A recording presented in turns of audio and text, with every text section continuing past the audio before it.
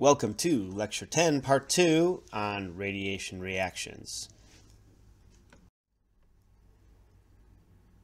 The readings for Part 2 are the same as Part 1. Modern Nuclear Chemistry, Chapters 16 and 17. Nuclear and Radiochemistry, Chapter 6 and Chapters 11C.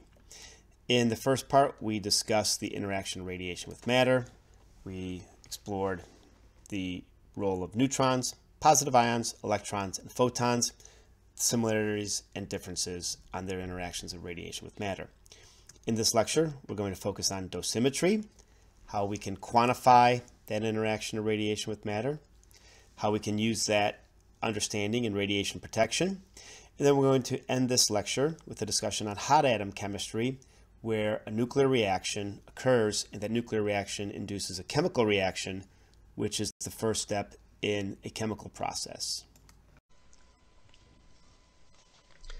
One effect of all these interactions of radiation with matter, when it comes to radiation safety, is to try to quantify the influence of a certain radiation field on radiolysis and eventually health concerns. This is the area of dosimetry, where you try to get a relationship between a measurement in a radiation field and a chemical or biological change.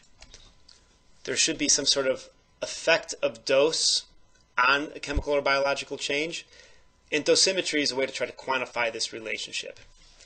As we discussed, when these particles interact with matter, they cause ionized molecules, secondary electrons, etc., and these in turn drive chemical or biological changes. So when we talk about absorbed dose, we talk about the energy absorbed per unit mass of any target for any kind of ionizing radiation. So when we talk about absorbed dose, we talk about units such as gray or rad. We're talking about the energy absorbed, and we're not really focusing on the ionizing particle that's depositing that energy. The gray is 1 joule per kilogram.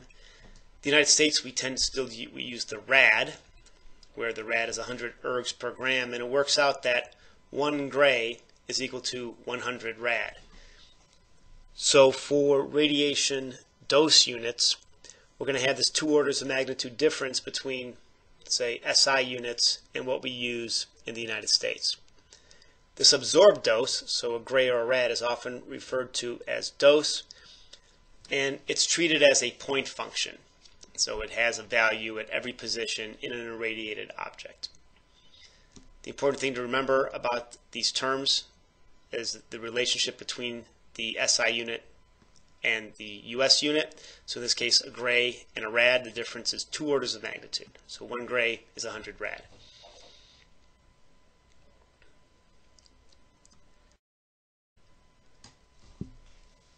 The dose equivalent is basically taking this absorbed dose that we talked about and normalizing it to different types of radiation.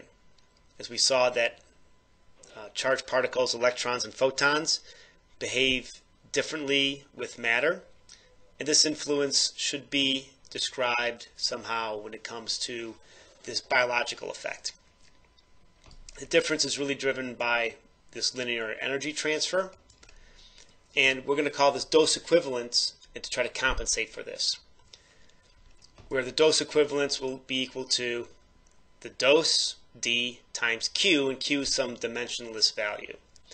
There's a number of reports out in which define what this value should be. It's often a function of the particle and the energy. Q can vary from 1 to 20. There's some information about what Q should actually be from NCRP report that's listed here, National Council on Radiation Protection. The data that's shown here defines the Q as a function of the type of radiation. So photons, X and gamma rays, have a quality factor of 1. So what we would see for the gray would be the unit for the sievert, the rad for the rem. Electrons and positrons are 1. Neutrons are somewhat dependent upon the energy. Protons and alpha particles vary from 1 to 20. For conservative measurements, we'll just use 20 for alpha particles. So simply put, for the work that we'll focus on, we'll use 1 for photons, 1 for electrons, and alpha particles we'll use 20 to convert from a dose to dose equivalent. So when the dose is in gray, the dose equivalent is in sievert. When dose is in rad, the dose equivalent is in rem. Again, as we mentioned before, 1 gray is 100 rad, so 1 sievert is 100 rem. The biological distribution of an isotope can also be an important consideration when one evaluates internal dosimetry. And here are some examples of distribution of certain radionuclides. For instance, thyroids is a known collecting point for iodine. Calcium in the bone will mean that divalent metal ions such as strontium and radium go to the bone. Complexes, so metal ligand complex, when it goes to the kidney, the pH, there's a pH change, there's a decrease in pH. So complexes can be released, so metal ions can be released at these lower pHs. So these will have different effects on different parts of the body. So this is all related to internal dosimetry. And there's models, again, from the National Council on Radiation Protection that have models about different radionuclides and how they behave in the body. And it's also, as we'll see when we talk about annual limits on intake, a reason that radionuclides differ from one another. Right. Here's some data on some typical radiation levels. Typical background radiation, this is an updated value, is around 6.24 millisieverts per year for typical U.S. public. That would be 624 millirem per year, again, 2 orders of magnitude. And then here's some other data for consideration. If you look at the annual background of about 6 millisieverts per year, temporary short-term dose of 1,000 millisieverts causes radiation sickness. 5,000 millisieverts, 5 sieverts, short-term dose would be an LD50 for a month. And 10,000 millisieverts, 10 sieverts as a short-term dose would be fatal. And this is a method for determining relative intensities of different radiation doses. One can perform dose calculations knowing information related to the average particle energy and its activity. If one wants to use the dose in grays per second, this equation here transforms to a very simple equation where you get 1.6 times 10 to the minus 10, A, which is the concentration in becquerels per gram, times E, which is the average energy. This equation is for alpha and beta. For alpha, the average energy can be the energy of the decay, whereas beta, since we have a range of activities, we actually use 1/3 of the beta max as the average energy. So we can show how this would work. Imagine a calculated dose of 1.2 times 10 to the 5th becquerels of carbon-14 and 50 grams of tissue. Beta max for carbon-14 is listed here, 0.15 MeV. The average energy is 1/3 of that, so about 0.052 MeV. Plugging these values into the equation, A is equal to the activity divided by 50 grams. We have our average energy listed here. Plug this into the equation. We get a value of 20 nanogray per second. Doesn't sound like a lot. The question is, how can we compare what this value is so we get an idea of whether or not that's actually a high or low dose? Well, if we compare it to the average background, we stated that the average background is 6.24 millisieverts per year. That winds up being about 2 times 10 to the minus 10 sieverts per second, or 0.2 nanosieverts per year. So this calculated dose is 2 orders of magnitude larger than the background dose. So this 20 nanosieverts per year is 100 times background. So that's a reasonable estimation, a value that one can use to compare a calculated dose with a meaningful value.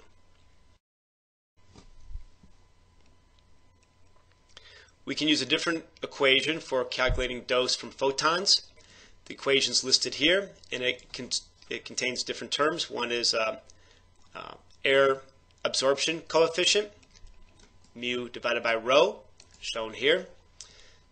This is a coefficient that describes the absorption of photons by air, and the values listed here. And this is generally consistent from 60 keV to 2 MeV. So for most photons that would be released from radioactive isotopes, this value can be utilized.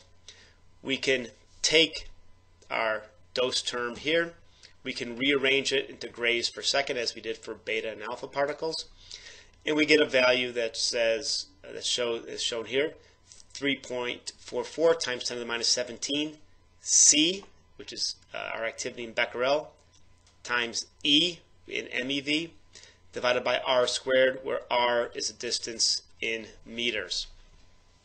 And remember, we also need to normalize our gamma energy to the yield of photons. So when we take C in becquerel, unless the photon yield is 100%, we need to take that into consideration.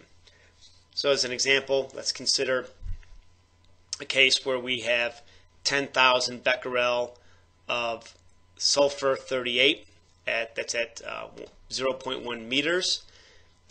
We know that if we look up 95% of the there's 95% gamma yield for a 1.88 MeV photon.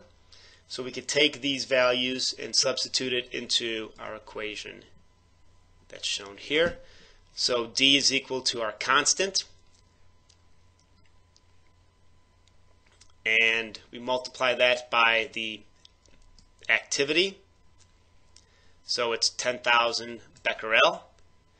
Then we need the energy, which is 1.88 MeV, and then we add the 0.95 to represent the 95% gamma yield, and we divide that by 0.1 squared, the radius, the distance in meters, and we get a dose of 6 times 10 to the minus 10 grays per second.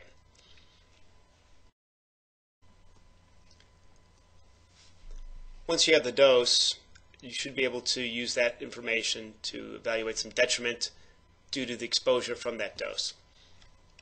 An example of that is provided here, where you can talk about some detriment, some sort of cancer, non-fatal cancer, genetic effects.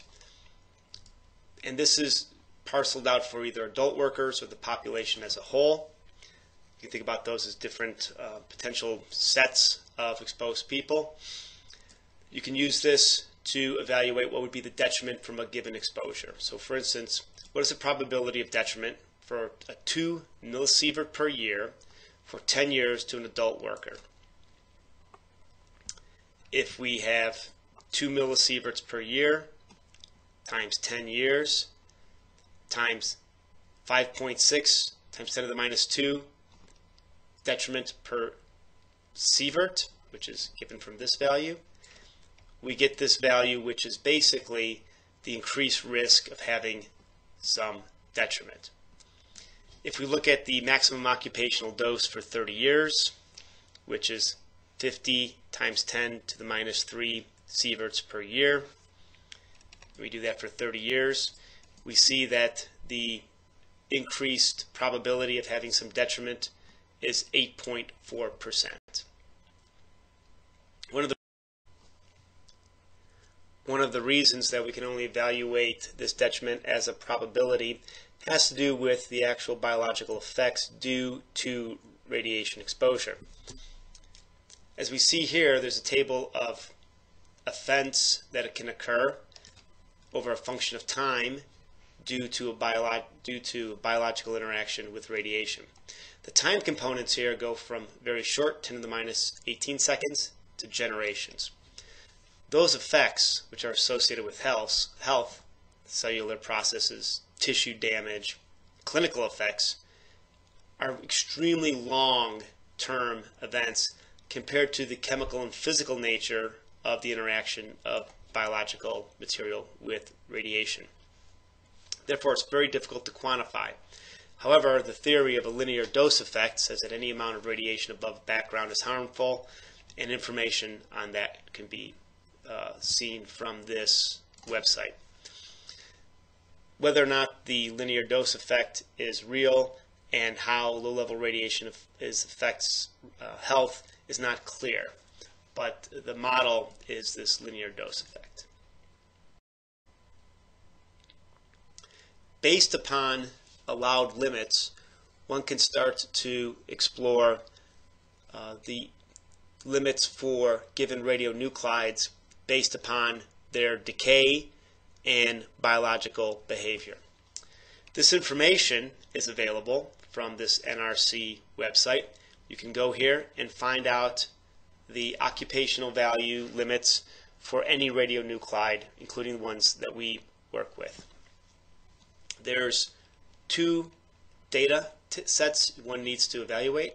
The annual limits on intake is derived based upon a dose received of 0.05 sievert from a given radionuclide. The ALLEs, as they're called, the annual limit on intake, is listed here. And you see that there's two different ones, an oral ingestion or an inhalation. This gives you the limits on what would be the activity in microcuries for an oral ingestion, in this case for americium-241. And here's the inhalation for americium-241. And you see that the differences are extremely large. The limit on intake for inhalation is usually much lower than the oral ingestion. Another unit is the derived air concentration, the DAC, and this comes from the annual limit on intake. And it's the assumption that there's a certain radionuclide in the air, and it's based upon the ALLE, so the annual limit on intake, assuming that you would be breathing this air for 2,000 hours, that would be a typical work hour, and that your exchange of air is listed here as 2 times 10 to the 4th milliliters per minute. And as you can see, your derived air concentration are extremely small values, and they're listed in microcurie per milliliter. The values are shown here, and you can go to this website and get all this information for any radionuclide.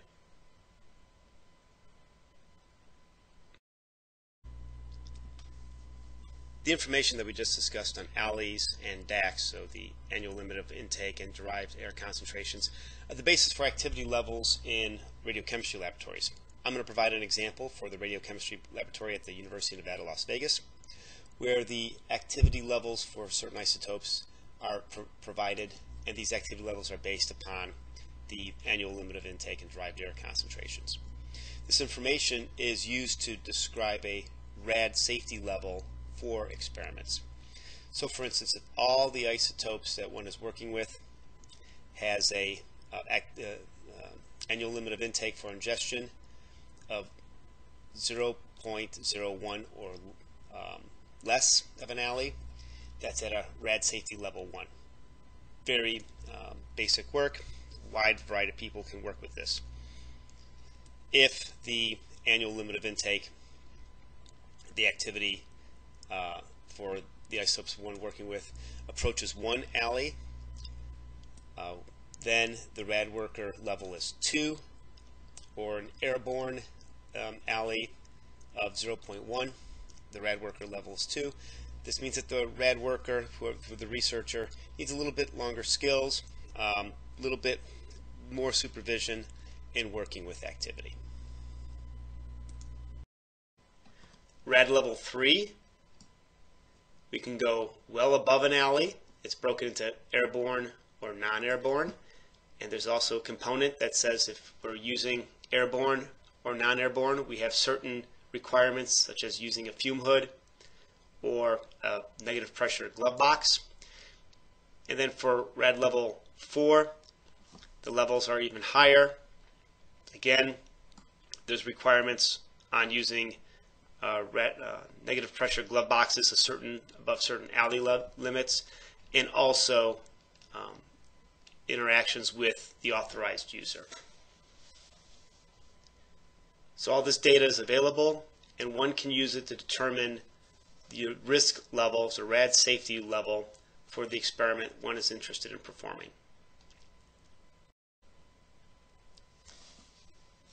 Data is also shown here for radionuclides that we frequently work with, the alley ingestion level, alley inhalation level, and then the rad levels associated with a given activity, and the activity is listed in microcuries.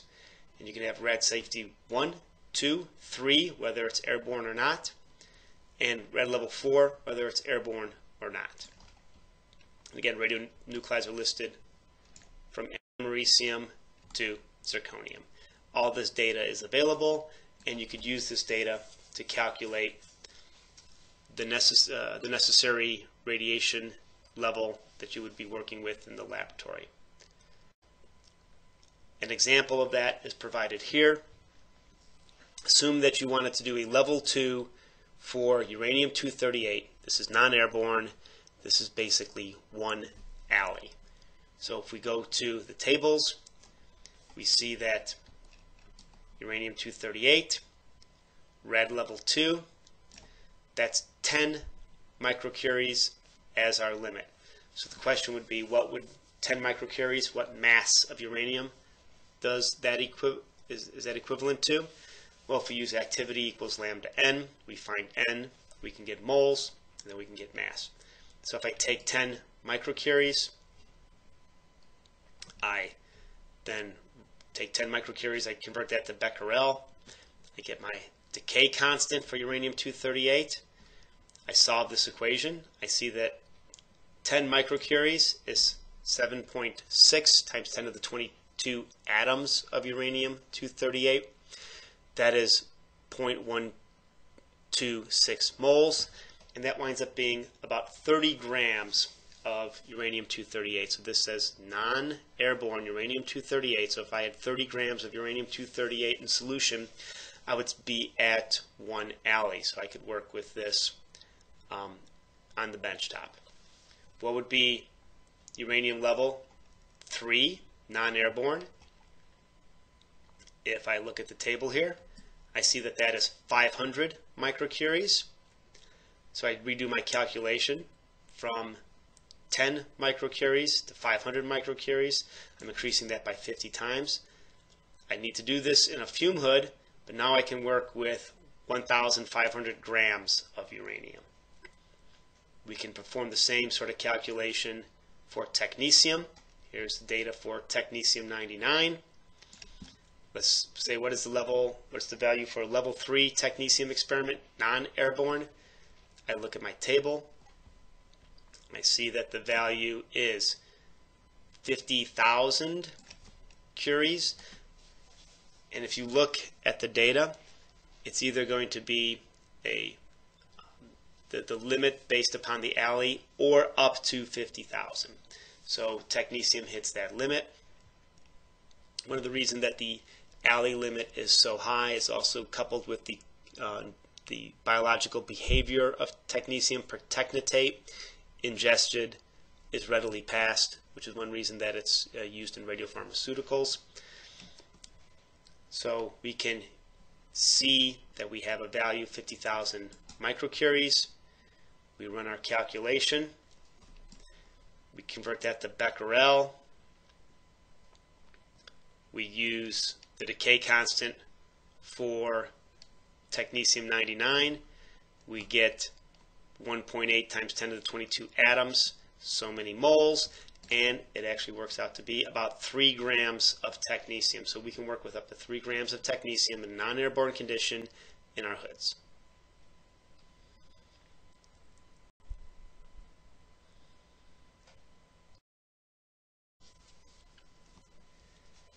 The final topic of this lecture is on hot atom chemistry.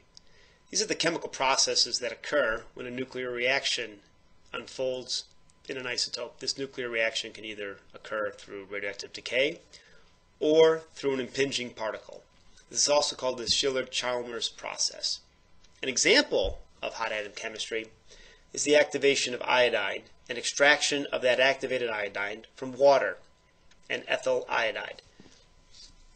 In this case, ethyl iodide can be irradiated in a nuclear reactor. The iodine-127, the stable isotope, remains as part of the ethyl iodide. When that iodide captures a neutron and becomes iodine-128, it separates from the ethyl iodide and can be precipitated as silver iodide.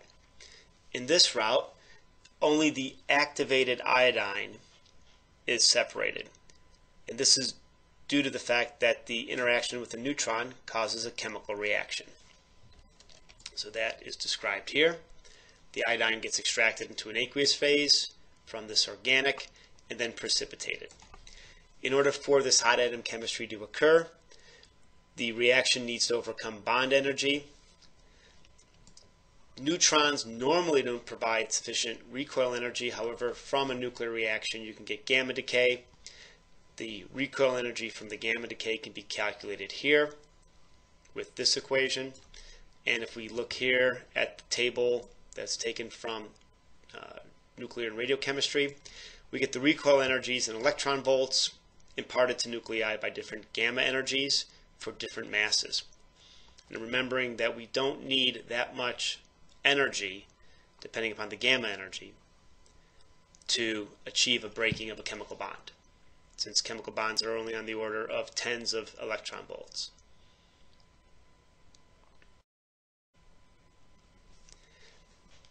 The mechanism that occurs in hot atom chemistry is that these bonds, chemical bonds, are broken due to the reaction energy. Certain conditions need to be met. Only the bonds of the produced atom must be broken. In the case that we discussed earlier with the iodine, if the bonds broke both the inactive and active iodine, the separation wouldn't be very useful. And then once the bonds are broken, they shouldn't recombine with fragments, and there should not be exchange with the target molecule. The kinetics of exchange should be slow. So again, with the example with the iodine, the produced iodine-128 should not exchange with the iodine-127 on the alcohol. And there should be a reasonable route to separate the new species. Halogens have been produced with this method, as one we described on the previous page, and these isotopes listed here have been produced. Beta reactions can also be exploited in hot atom chemistry. In this case, you're just looking at recoil, and often in recoil energy, bonds aren't broken because the energy gets distributed. However, internal conversion can potentially set the atoms into an excited state, and one can utilize this rearrangement of electrons to drive chemical reactions that can be exploited to achieve the separations. And again, looking at some recoil energies expected from various decay events are listed here. As we see, beta decay, positron decay, and fission certainly has sufficient energy to achieve separations. So in this lecture, part 1, we focused primarily on the interaction of radiation with matter. We discussed and explored the differences of neutrons, positive ions, negative ions, and photons, their interactions of radiation with matter. We showed that there are differences, but we also talked about some similarities, primarily the formation of ion pairs and how those ion pairs lead to reactions with the material that those particles travel through. Those reactions are the basis of dosimetry, where one wants to measure the amount of energy deposited per unit mass and understand ultimately an effect that that deposition of energy provides. We talked about calculations for dosimetry. We talked about dosimetry units, grays, sieverts, rads, and rems. We discussed a little bit about the limitation of dosimetry, particularly when it's coupled with models. We explored the influence of particles, particularly when we go from dose to absorbed dose. So the rad to the rem, the gray to the sievert, how an alpha particle has a much larger influence due to the fact that it has a much higher deposition of energy in a shorter range, so a higher linear energy transfer. And then we also explored a little bit about the measurements related to dosimetry. We used the information related to dosimetry to talk about annual limits on intake from radiation safety and how that can be used to derive and understand the limitations of laboratory practice. And finally, our last component of the lecture was on hot atom chemistry, where we discussed nuclear reactions influencing the chemistry and how we could actually use this initial nuclear reaction to separate an unreacted isotope from a reacted isotope. So ideally, you could take a target that has not been reacted and separate it from the reaction product. Even though it's the same element, it's a different isotope. And the reason you can do that is that the chemical reaction drives the changes in the chemistry, and you exploit those changes to achieve a separation. Some questions that you may see or should be able to answer from Lecture 10 are provided here. What are the commonalities of interactions of charged particles with matter? At high energy, the loss is primarily through electronic excitation and material ionization. At velocities where they're slower, and they're comparable to the K shell electron, ions begin to pick up electrons. So if you have a barrier charged particle going through a material, it starts to pick up electrons as it slows down. And at velocities compared to the valence electrons, elastic collisions dominate. And how do neutrons interact with matter? Well, they are primarily confined to nuclear effect. There's little electronic interaction for neutrons. So you have N gamma, N proton, N alpha, for instance, as the basis of interactions and detections. So if one wants to make a neutron detector, one wants to use a material that has a high neutron interaction, in which that can then be observed through the interaction of that material. And another question you should be able to evaluate: what's the most likely route for the interaction of 1 MeV photon with iron? If you're given data that look like this is some sort of cross-section as a function of energy for different photon interactions. We know that there's a photoelectric effect, Compton absorption, Compton effect, and pair production. We see that here's the total, the black line, this blue, the photoelectric, is at lower energy. As the energy increases, Compton starts to dominate, and then pair production begins when you have enough energy to make a positron-electron pair, so over 1 MeV. So we know instantly that this is 1 MeV. We're not going to see pair production. And if we look at where this occurs, the dominant area is Compton scattering for iron. This is, again, data for iron.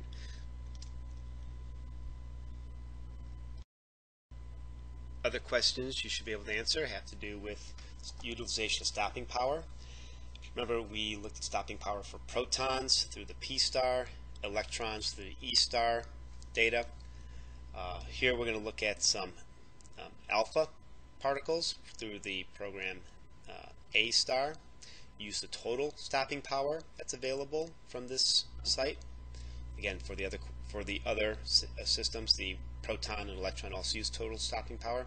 So, for example, consider the interaction of a 5 MeV alpha particle with 1 micron layer of aluminum. So again, we want to utilize the equation to determine what's the energy loss. So the energy loss is stopping power times the thickness times the density. And the information available for aluminum, the stopping power for 5 MeV alpha in aluminum.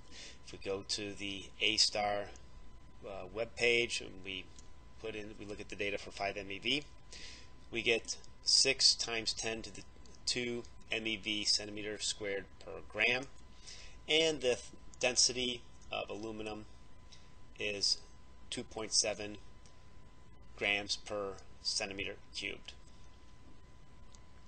Plugging this into the equation, stopping power here, density here, and a thickness, well, we said 1 micron, so 10 to the minus 4 centimeters, we get an energy loss of a little over 0.1 MeV. So 0.163 MeV is the energy loss from a 5 MeV alpha particle as it traverses 1 micron of aluminum. Now, using the same database, we can actually investigate some more complicated systems. And here's an example of, as opposed to just using aluminum, what if we had an alloy of aluminum and molybdenum, where it's 50% by mass molybdenum? We could again go to the A-star web page, get the relevant molybdenum data. The stopping power is 3.68 times 10 to the 2 MeV centimeter squared per gram. The density of molybdenum much larger than the density of molybdenum is much larger than the density of aluminum, 10.22 versus 2.7. And we basically need to make a linear combination of the equations where since we're at 50% mass, we have to take the same equations except multiplying it by its relative mass. So 50%, we could basically say it's 50% dense molybdenum and 50% dense aluminum. So in this case, the equation has two parts. There's an aluminum part, which is the same as up here, except now we've taken half of it because we're basically saying it's half of the aluminum density. And then we add to that a molybdenum component. Again, it's the same thickness, but we say half of that density is due to molybdenum. And what we see is that now we absorb about 0.27 MeV of energy from this 5 MeV alpha particle in a 1 micron thick layer of this alloy. And if we go to 100% molybdenum, we just basically take this component of the equation, make this 100%, and we see that the energy absorbed is 0.376 MeV. And this is a very good comparison between shielding of material. Molybdenum is on the order of 2.5 times of the aluminum. So molybdenum, higher Z, denser material, more electrons, is better shielding than aluminum.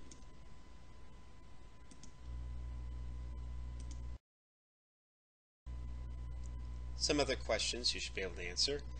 Relationships between derived air concentrations and alleys are shown here. So in other words, if I have an annual limit on intake, I can use this equation to determine the derived air concentration, or I can actually look up the values at this website. So if you were to compare the derived air concentration for plutonium and cesium isotopes, you'd be able to figure out which ones have more stringent limits. You can also say, well, probably the plutonium, it's an alpha emitter for air concentrations.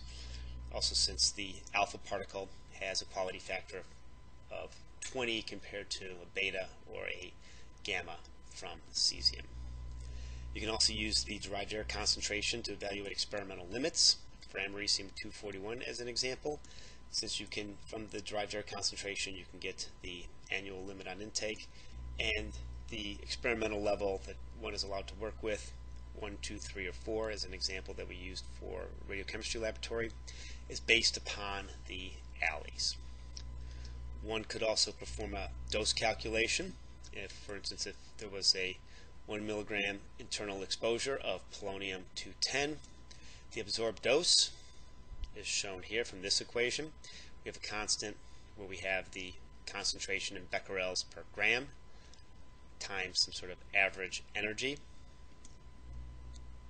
For this work, we could talk about the absorbed dose. You'd have to put in a mass that it would be absorbed to. If you're using something like a reference person, that could be on the order of 70 kilos. Milligram, you'd be able to you have to concentrate this to activity. So I'd get becquerels in 70 kilos, so I get becquerel per gram, assuming a complete overall exposure. The average energy, you could look up for the average energy for the decay of polonium-210, and then you'd get this value in grays per second. If I want to convert it to sieverts, I need to multiply it by the quality factor for an alpha, which polonium-210 is. You can also do an equation where, for instance, calculate the dose from so many becquerels of americium-241 at a given distance. Here, one would just take this equation where the activity C is in becquerel. The energy is in MeV. So you need to get the gamma energy of americium and MeV. It's about 60 keV, so you need to convert that. R is in meters, and the data is shown here in meters, so divided by R squared. Also, the gamma activity, here's the total activity of the americium decay. You need to normalize it to the percentage that decays through gamma. And if you look up americium-241, it's about 37% of the time. When it decays, there will be an associated gamma ray. So you'd have to take this activity multiplied by 0.37 in order to get the activity that's due to the gamma. So you can use that to determine the dose. And finally, when we discussed hot atom chemistry, what are some of the principles of hot atom chemistry? When one uses a nuclear reaction for bond breaking to try to do separations for carrier-free isotopes. Well, one, when the nuclear reaction occurs on the molecule, that atom that absorbed the nuclear component that has a reaction product, for instance N-gamma, that new isotope that's produced should have its bond broken with the molecule that it was bound with. The fragments that are formed should not recombine. The released isotope should not exchange with the target molecule, so there should be slow kinetics, and the new species should be able to be separated. And again, alcohols of iodine were used as an example of this. When you've completed the lecture, please comment on the blog and respond to the lecture quiz. The lecture outcomes are shown here. You should know that radiation biological effects generally stem from the interaction of radiation with water, and that the radicals and ionization from that event causes biological damage. There are instances where interaction of radiation directly with biological material occurs. You should understand what happens to molecules and atoms from the interaction with radiation. You should know that interactions of radiation with matter dissipate on the order of 35 electron volts, and this is used in detectors to determine energy of particles. You should understand how energy loss occurs for particles' interactions with matter, comprehend and explain the differences with different particles, protons, charged particles, electrons, photons, and neutrons. You should understand and utilize stopping power data for protons and electrons. This is the same for mass attenuation coefficients for gamma rays. You should understand the relationship between ionization and particle range. Comprehend how fundamental electron interactions relate to backscatter, as backscatter is a method that can be used for chemical analysis. You should understand the units and values used in dose and dosimetry. You should use the provided equations to perform the basic dose calculations. And I'd like to stress that these are very fundamental dose calculations. For detailed dose calculations, one can develop much more complex equations. What we discussed in this lecture is just introductory estimates of dose. You should comprehend and utilize how isotope activity is related to annual limits on intake, and how this is used in some laboratories to determine safety levels for working with radioactive material. You should understand and comprehend hot atom chemistry, provide the underlying concepts, and explain examples that were discussed. This lecture also provided details on stopping power, the Bragg curve equation, and a comparison of stopping power for different ions. This was discussed just to provide background and detail.